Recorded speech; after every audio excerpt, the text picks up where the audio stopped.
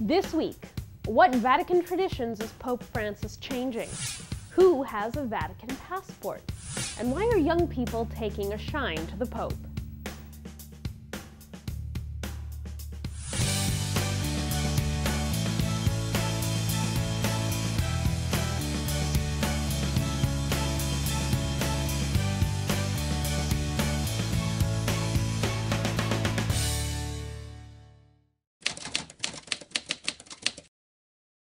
Hello and welcome to another edition of Vatican Connections. We're getting close to the start of Lent, and with that we always get messages and busy schedules. We're going to take a look at all of those coming up very shortly. But first, June 29th is always a big day in Rome. It's the feast of Saints Peter and Paul, and the day the Pope invests the pallium on new metropolitan bishops. Pope Francis is changing that practice now. New metropolitan bishops will be invited to concelebrate Mass with the Pope on that day, but they will receive their pallium at home from the hands of the papal nuncio at a date that allows the faithful of the local archdiocese to participate. The announcement was made in a letter sent to nuncios around the world.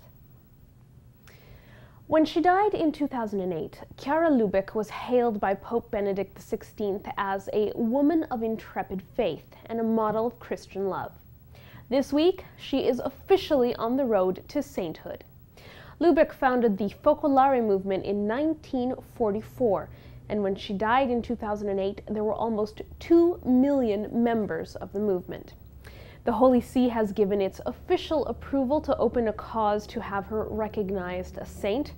A formal ceremony was held in Frascati, Italy this week. A tribunal has been established to study her life and establish whether she lived a life of heroic Christian virtue.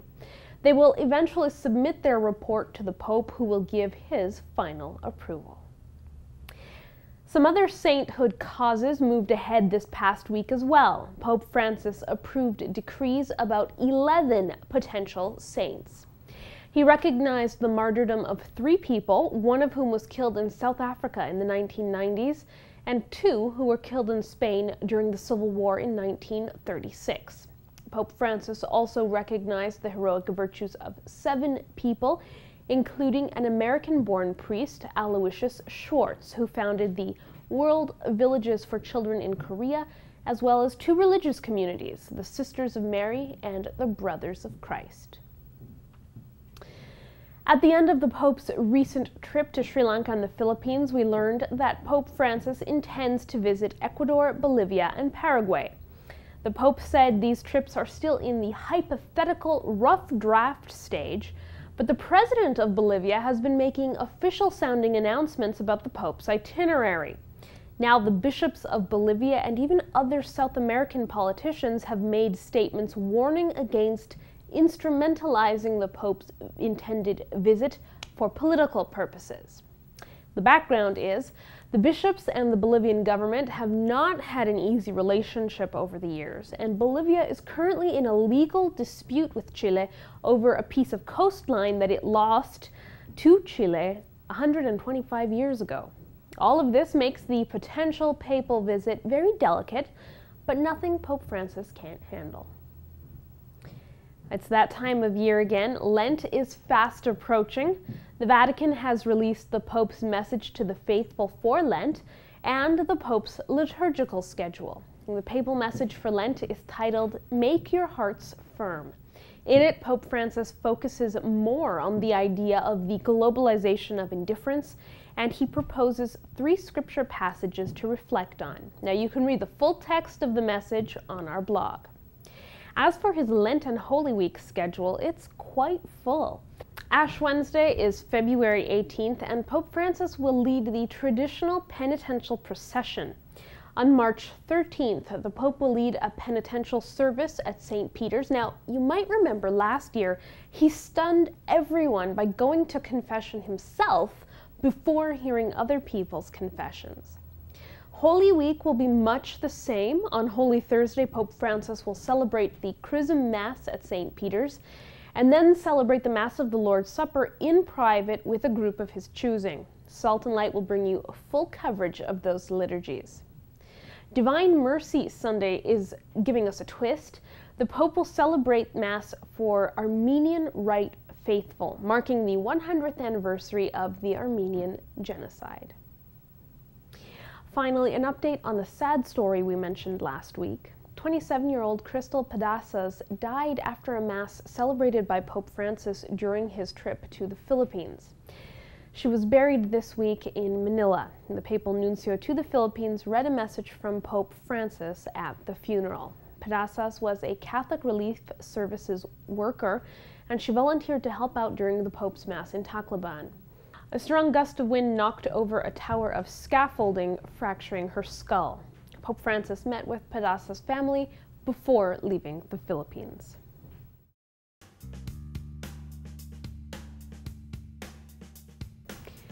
Even some of the most unexpected groups of people have become fans of Pope Francis. They see him as a warm, lovable, approachable, and practical father figure they can relate to. But he's doing especially well with one very important demographic. Despite having just turned 78, he's a hit with the 20 and 30-somethings in the Catholic Church. CNS brings us a 4-part series exploring this phenomenon, and here is part 1 of Young Catholics.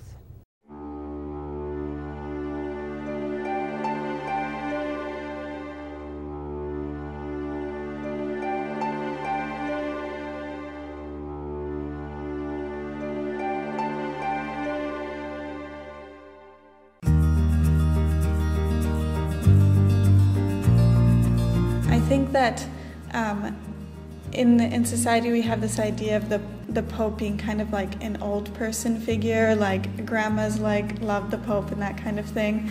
And I think Pope Francis is one of those people that is just like wants the youth to be a part of this system, to really appreciate what the papacy has to offer, and to show that it's something that is available to people of all ages and not just the old grandma living down the street.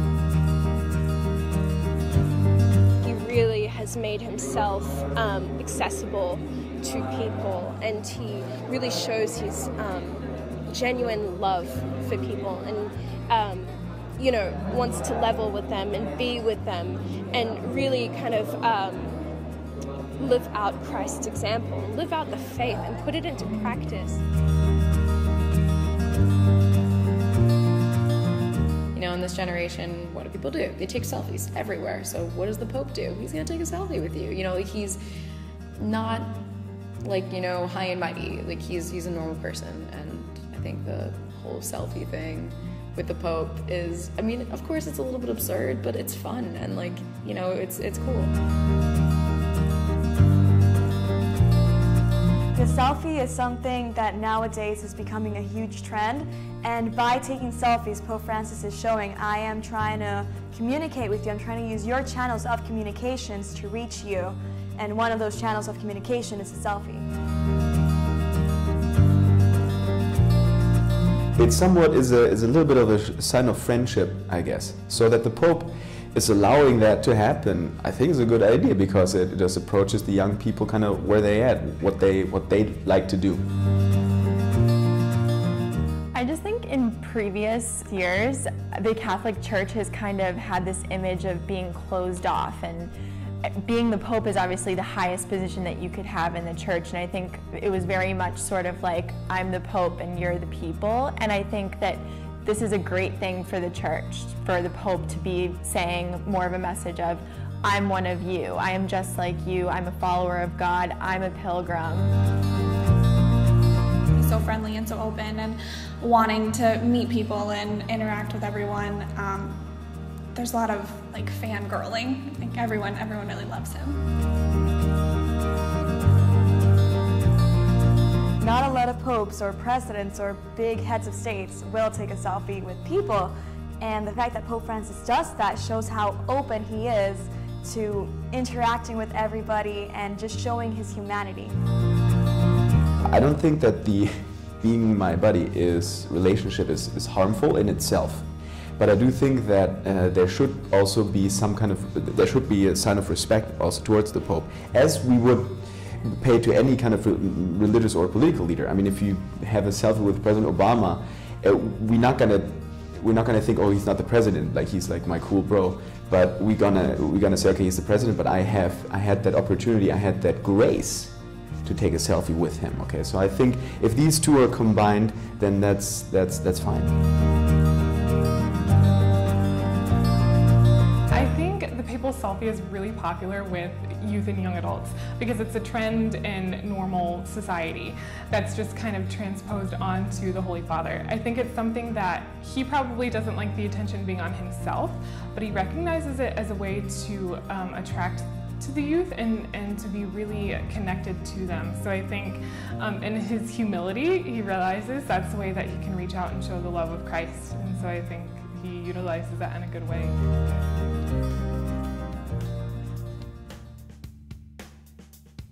Time to check out what the Pope's been doing this week.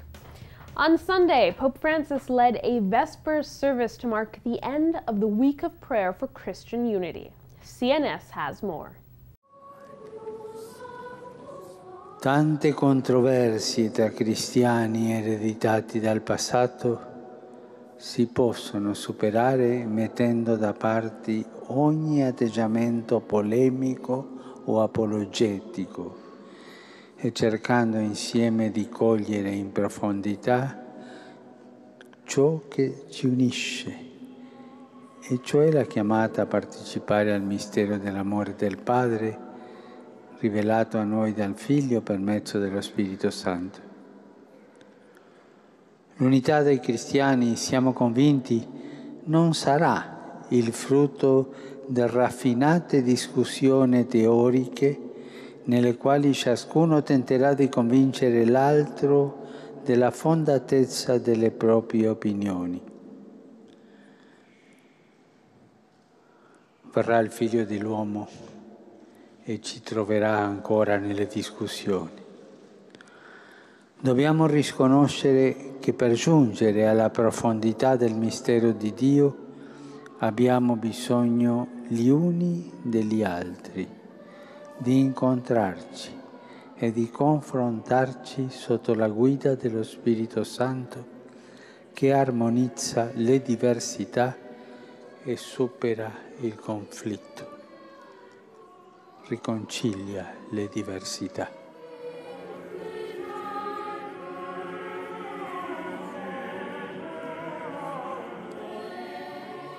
Nella chiamata ad essere evangelizzatori, tutte le chiese e comunità ecclesiali trovano un ambito essenziale per una più stretta collaborazione. Per poter svolgere efficacemente tale compito, occorre evitare di chiudersi nei propri particolarismi ed esclusivismi, come pure di imporre uniformità secondo piani meramente umani. Il comune impegno ad annunciare il Vangelo permette di superare ogni forma di proselitismo e la tentazione di competizione. Siamo tutti al servizio dell'unico e medesimo Vangelo.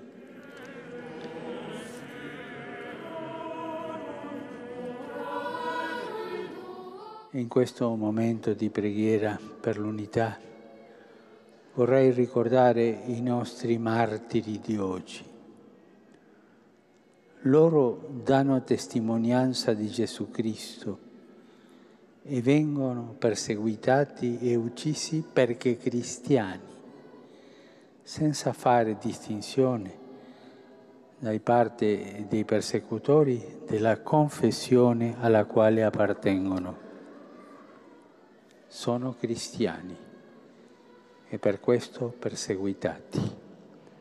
Questo è, fratelli e sorelle, l'ecumenismo del sangue.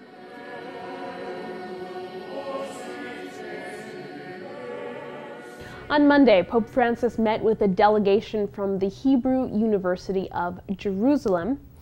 And Wednesday, of course, was the general audience. CNS brings us a look at this week's catechesis.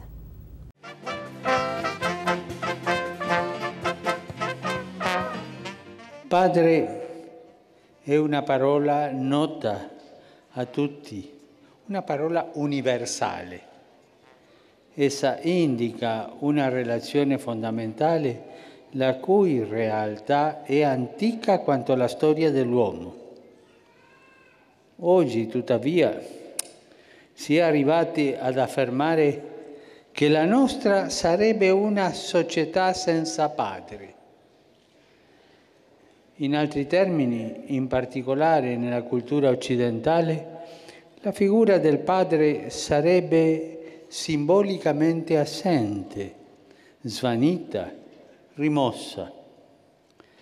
In un primo momento la cosa è stata percepita come una liberazione dal padre padrone, dal padre come rappresentante della legge che si impone dall'esterno, dal padre come censore della felicità dei figli e ostacolo all'emancipazione e all'autonomia dei giovani.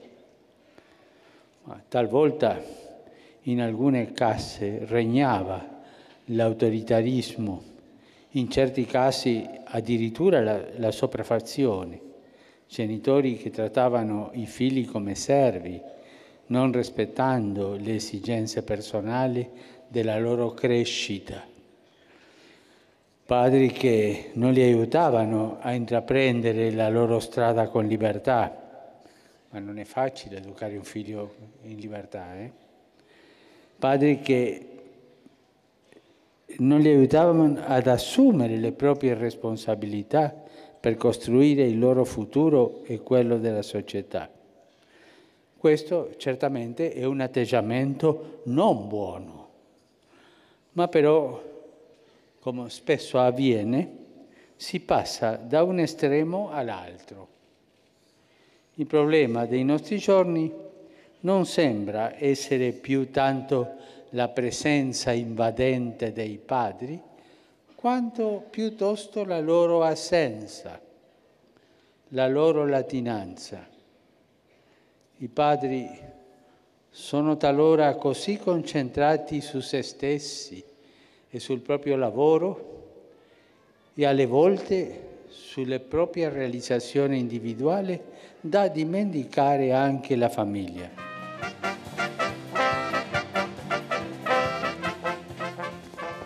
Qualcuno di voi potrà dirmi: ma padre, oggi lei è stato troppo negativo, ha parlato soltanto dell'assenza dei padri, e cosa accade quando i padri non sono vicini ai figli. È vero, ho voluto sottolineare questo perché mercoledì prossimo proseguirò questa catechesi mettendo alla luce la bellezza della paternità. Per questo ho scelto di cominciare dal buio per arrivare alla luce.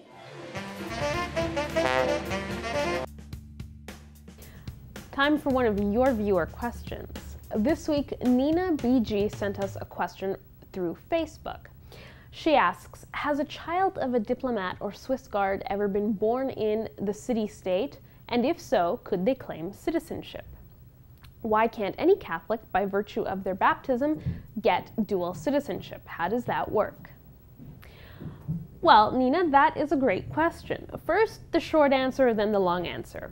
Swiss Guards and a few lay people who work for specific Vatican agencies live inside Vatican City. There is no hospital in Vatican City, so any births would happen at a nearby Roman hospital. But certainly, children have been born while their parents live in Vatican City-State. Those children can have Vatican citizenship for as long as their parents have citizenship. Here's what I mean. For example, a Swiss Guard living in Vatican City is given a Vatican passport. His child is born while he's living and working inside the walls. That child is a Vatican citizen. When the Swiss Guard's term of service is over and he leaves Vatican City for good, he automatically loses his Vatican citizenship, and so does his child. You also asked, why can't any baptized person get citizenship? Or can any baptized person get citizenship? And the answer is no. Why? Well, because being baptized, it does make you part of the church, but the church isn't a geographic place, and it's not a nation state. We often refer to the Vatican when we really mean the hierarchy of the Church, the people who collaborate with the Pope, and the organization that our Pope leads. Now, our baptism makes us part of that organization, but that organization is a moral authority, not a legal entity. When we talk about being a Vatican citizen, we're talking about being a citizen of Vatican City-State, which is a country and it is legally recognized by international law. And part of being a legal country, of course, means deciding who can and cannot get citizenship. Now, with such a small territory, Vatican City can't really support many citizens. I hope that answers your question. It's a bit of a complicated one. Send us your questions and we'll try to answer them right here. Vatican Connections is interactive. We answer your questions and explain things you want to know. You can reach us on Twitter at VatiConnections or by email at info@saltandlighttv.org. We'll try our best to answer your questions during this part of our show.